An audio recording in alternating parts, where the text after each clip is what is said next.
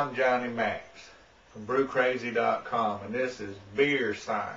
Beer Science 101, Redneck Beer Science. Today, class, we're going to talk about how beer is made. Well, first you got to have some barley, malted barley, the grains. I got a cup of grains right here, and I'm going to pour them into this bowl.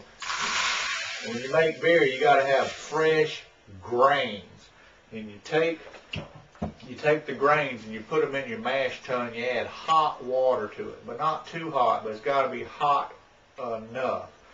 You want it to be in a temperature range between 142 degrees Fahrenheit and 158. Now here at Anheuser-Busch, we want to get as much alcohol as we can out of the grains.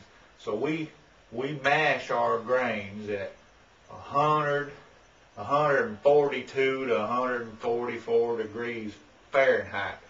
And when you put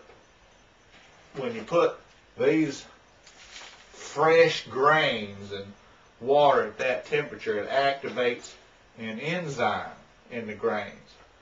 And what that enzyme does is it takes the starch, the sticky starch in the grains, and it converts it to sweet sugar. And once you convert all that to sweet sugar, you wash it out of the grains and you leave the grains behind where all you got is this water. There's a wort. You got a wort, and the wort is full of sweet sugar. And you cool, and then you add hops. Let me see, I got some hops right here. I got a cup of some whole leaf hops. Now look at that. Oh, good. That gives it the bitterness, so it ain't too sweet. I got the whole leaf hops, and you put the whole leaf hops in the beer. And then you add beechwood, and you got the sanitized sterile beechwood. And what it does is it gives something for the yeast to grow on. Let's talk about yeast. Okay, so you got the sweet sugar water. You got the hops. Now, you got to have yeast. You add the yeast. What do the yeast do? Let me draw one here. Got yeast.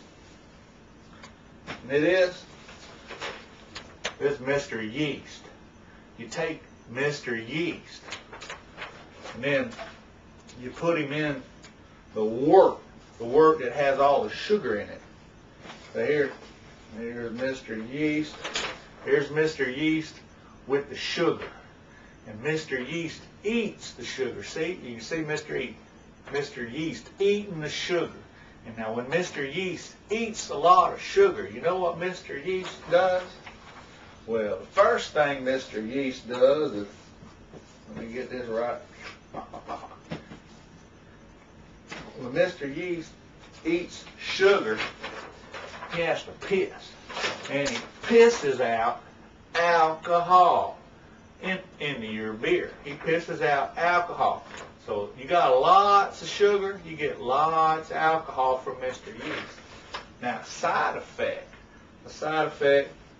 from Mr. Yeast eating all the sugar is not only that he pisses out alcohol, but let me draw a picture here.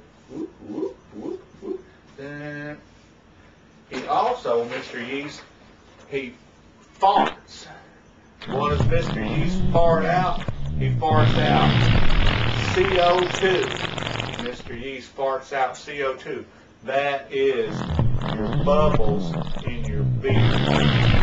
So as Mr. Yeast eats the sugar, it pisses out alcohol and farts out beer bubbles. But here at Anheuser-Busch, when we add the beer to the bottles, we add our own pure CO2. So in essence, we don't add CO2 farts, but we add our own. So I guess it's man-made CO2 farts. So basically, that's how you get beer here at Anheuser-Busch. We take grains, get the sugar out of it, we feed it to the yeast, who eat it, piss out alcohol, fart out CO2, but then we add man-made yeast farts. That's it for today's lesson class on Anheuser-Busch's How to Make Beer, Redneck Beer Science 101. Visit us at brewcrazy.com on more beer science.